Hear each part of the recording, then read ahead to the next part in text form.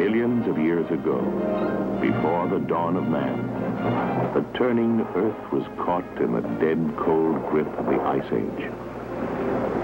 In those early years, the Ice Age glaciers were at work, plowing out the island water empire.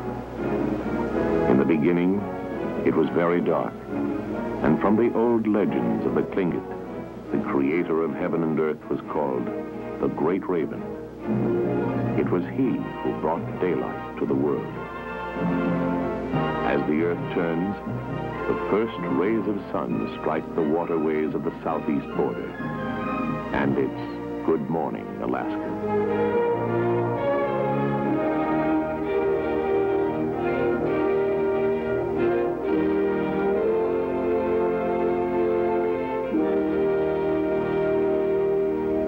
In time, the Ice Age retreated, leaving what is now the Southeast Archipelago, the green necklace of the great land. The state that will lead America north to the future is still in the early morning of development. All states need many things for growth. Among them, natural resources are important. Human resources are vital. But the people who are the state can only progress and go places on highways for communication and transportation, highways geared to the modern age.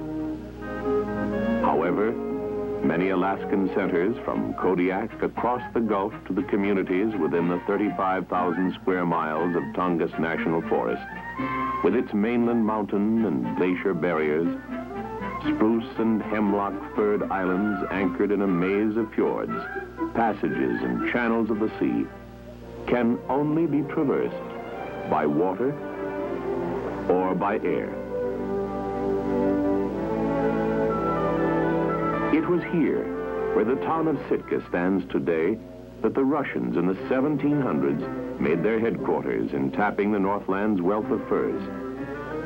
And it was here, having sold us the great land, they turned over Alaska to the United States in 1867. Those who ventured to visit Alaska soon discovered that furs were not the only riches. In the southerly island areas, it was a land of mild, moist weather, tempered by warm currents offshore. The clear waters harbored shoals of salmon. This finest of food species had been taken by eager fishermen for centuries.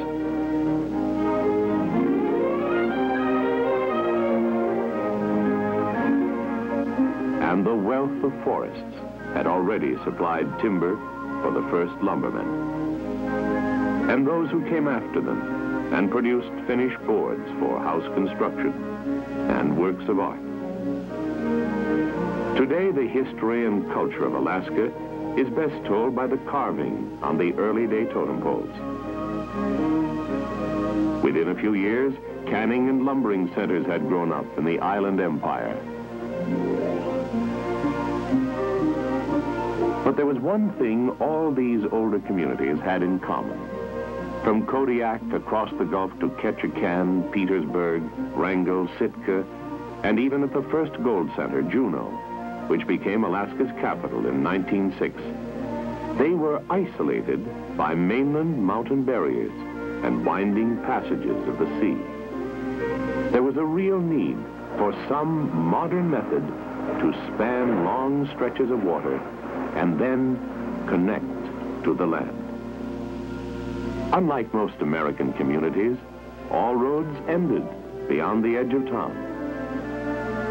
Cars had to be shipped in by freighter. There seemed to be no possible way the communities could ever be linked by the modern life-sustaining artery of a motor highway.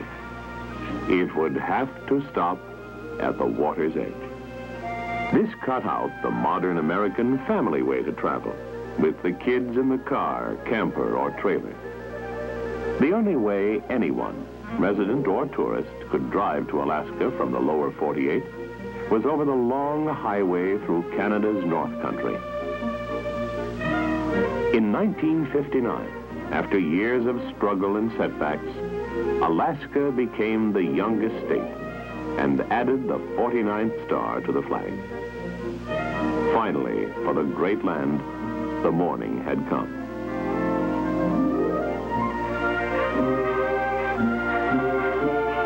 The signal had been given to go for progress. Now more than ever, a highway that could continue land routes over the water was a necessity. The forerunner of what was to be a solution to the problem was a little, unimpressive ferry called the Chilkat. One thing about it, with a limited cargo of passengers and vehicles, it did provide a limited road from Juneau up the Lynn Canal to Haines. From there, people, as they do today, could drive through a corner of Canada to the vast body of mainland Alaska. This gave a few far-sighted men the concept of a moving road to span the waters and tie our cities in southeast Alaska and on westward together. They called it the Marine Highway.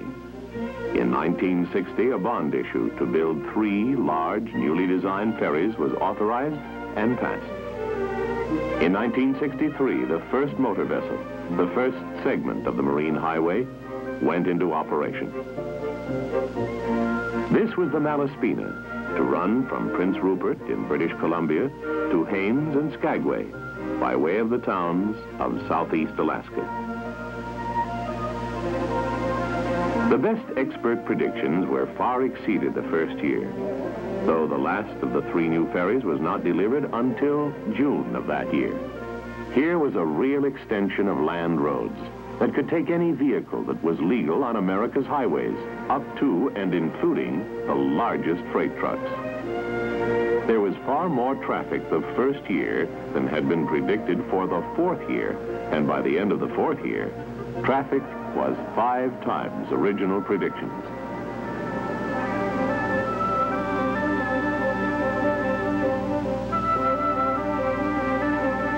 Coming aboard for the first time, passengers find themselves on a vessel with similar attractions to that of a cruise ship. The larger ferries have several types of staterooms for those who want them. Many passengers would as soon relax in the airplane-type reclining chairs. There is a snack bar for a quick bite or a meal, or self-service refreshment at any time. For those who prefer a full-course dinner, there is a dining room with excellent food and courteous service. There are no traffic worries, no exhaust fumes, and no wear and tear on the nerves in this kind of highway travel. The passengers can relax and leave the driving to the captain, while the operation of the propulsion power is handled by the engine room crew, who have charge of the big diesel twin engines totaling 8,000 horsepower to 17,750 horsepower per ship. The horsepower that makes it possible for traffic to smoothly move while the cars are safely parked and the motorists enjoy life. There is even Forest Service personnel aboard in the summer to help acquaint newcomers with the great land. Leaving Seattle in summer, Alaska-bound passengers are advised to make ferry reservations for their cars. In fact, the entire system is on a full reservation basis, except for the foot passengers. This goes for Alaska residents as well, who are on their way home after pleasure or business in the lower 48. Ferry departures are prompt, so don't take a chance on being left behind.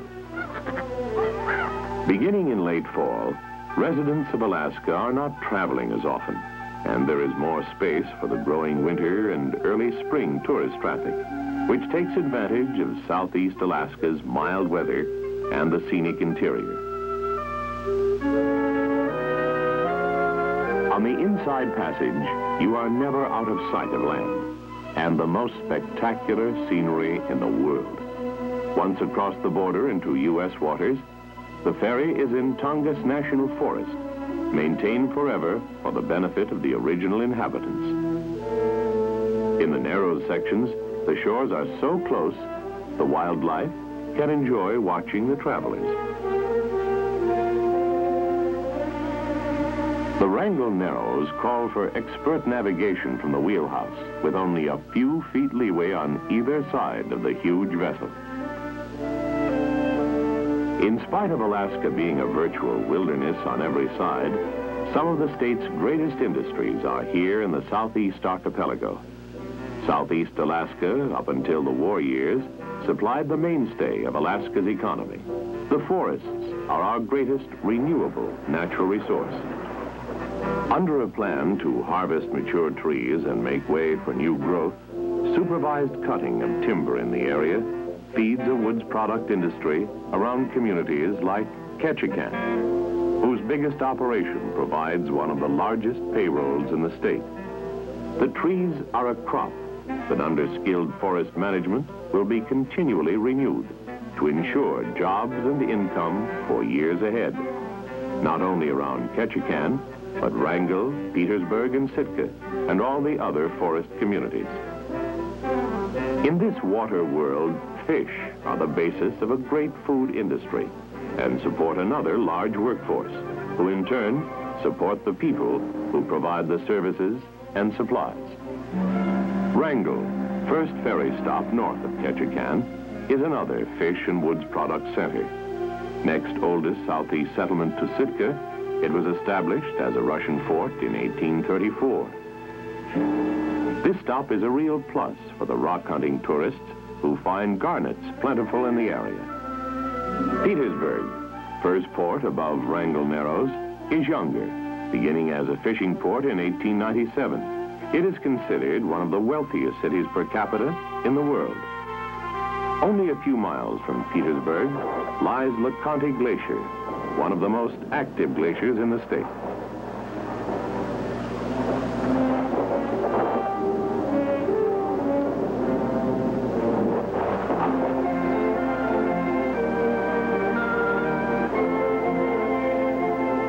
Juneau, at the foot of a towering mountain complex, is America's most scenic state capital. Gold was discovered here in 1880, but the mines have long been idle, though one is still a tourist attraction. Other attractions are the Capitol and the Governor's Mansion, dating from 1912.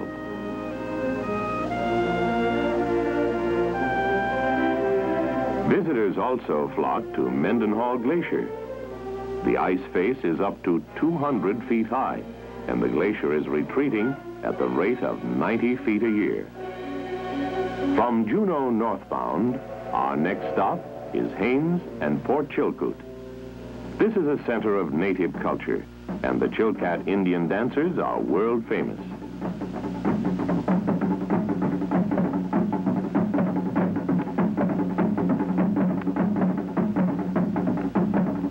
From Haines, the land road leads across a corner of Canada to central Alaska.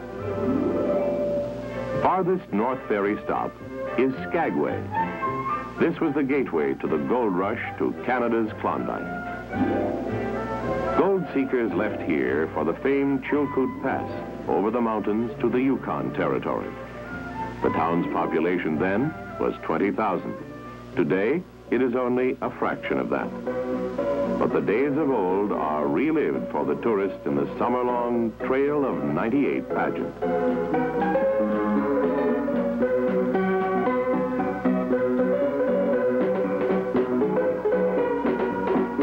A narrow-gauge railroad, the White Pass route, leads to Whitehorse in the Yukon.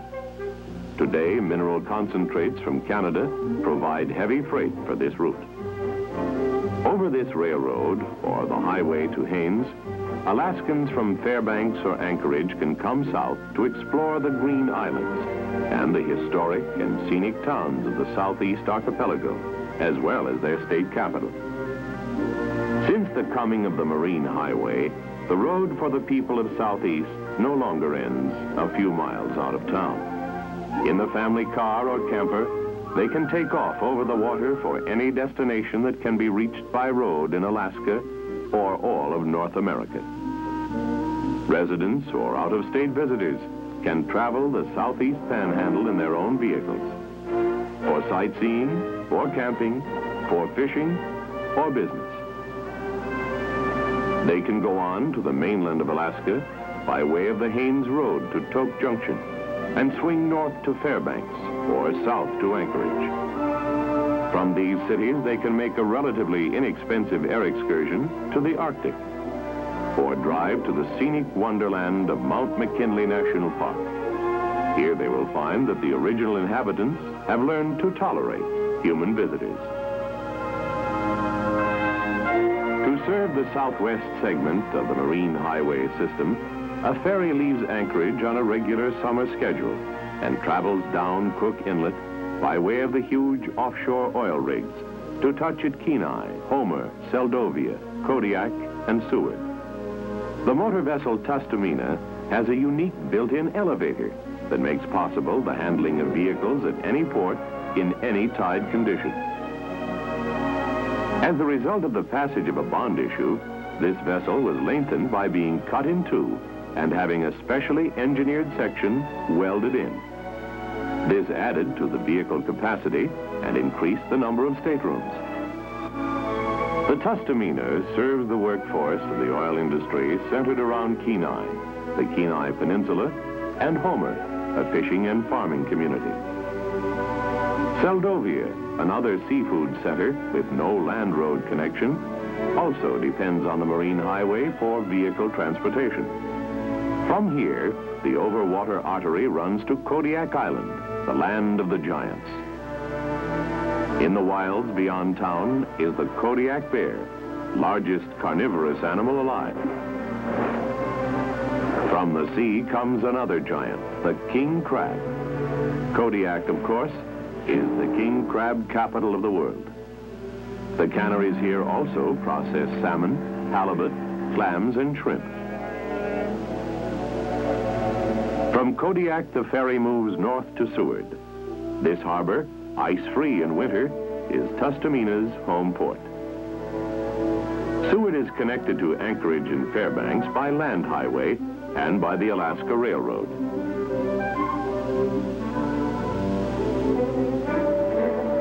Northeast of Seward is Prince William Sound.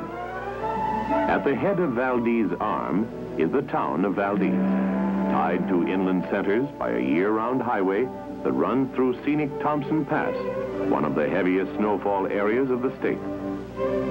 Valdez is to be the southern terminus of the pipeline to the North Slope oil field.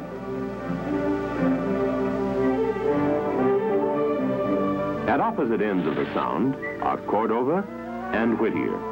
They are connected to the land road at Valdez by a smaller segment of the Marine Highway, the motor vessel E.L. Bartlett. The Bartlett is the result of special design efforts requiring 2 years.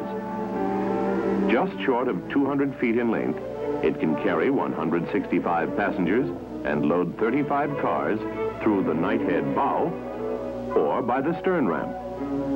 This makes loading or unloading possible at either end.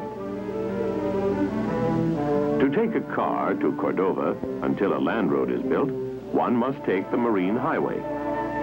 95% of passengers who arrive here are residents of Alaska.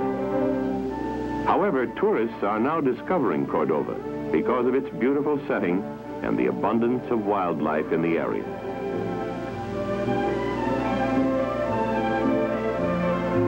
The water route from Whittier to Valdez is 95 miles, 400 by land road.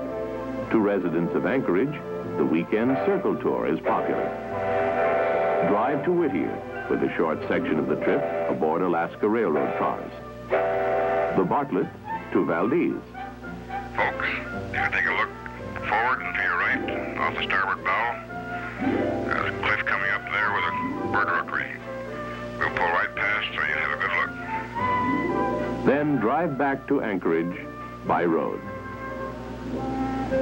But whether on business, pleasure, or honeymoon, the Marine Highway makes the Prince William Sound trip easy, and passengers enjoy one of the greatest cruises on Earth as they relax. There is wildlife ashore. The valleys are filled with moose, the rivers with fish. And high above in the lofty crags lives the mountain goat, most sure-footed of all animals. There is sea life in the blue-green waters of the Sound, from sea lions to leaping whales.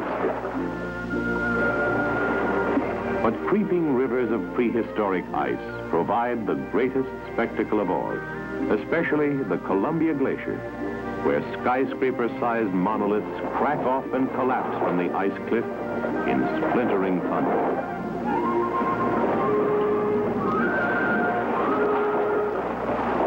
The Bartlett design immediately proved so successful that to expand service in the southeast, 2 more similar vessels are required. The state of Alaska is working on extending the marine highway through bond issues authorized by the legislature in Juneau. By the latter part of the 1960s, there was a real need for far-sighted planning that would further provide a water road network to tie all segments of the great land together. At the same time, planning that will provide for the future flow of traffic that already has passed all predictions and expectations. From a vessel leaving Sitka, gliding up along the Alexander Archipelago through the playground of the Great Wave, not so far south now lies the lower 48. To the west, 5,000 miles away, lies Japan. Across the Gulf is another sea arm of Alaska, Kodiak, Katmai National Monument, Homer, and all the Southwest. Many people have long dreamed of making a visit to Alaska. As governor of Alaska, it's my privilege to invite each and every one of you to come and visit Alaska, the great land. In time to come, the marine highway, aboard a seagoing motor vessel, will connect the loose ends in the southwest and southeast to form an in-state system that circulates traffic between the mainland heart and the outer fringes. This will further ensure a United States route from Seattle to the southeast, to Anchorage and on to Fairbanks, and eventually the Arctic, to tie Alaska and the lower 48 in a motor road network that moves traffic across oceans and mainland barriers. Over this wide-reaching road that spans seas, channels, and inlets, as well as mountains, lakes, rivers, muskeg, and Arctic permafrost, the great land will lead America north to the future.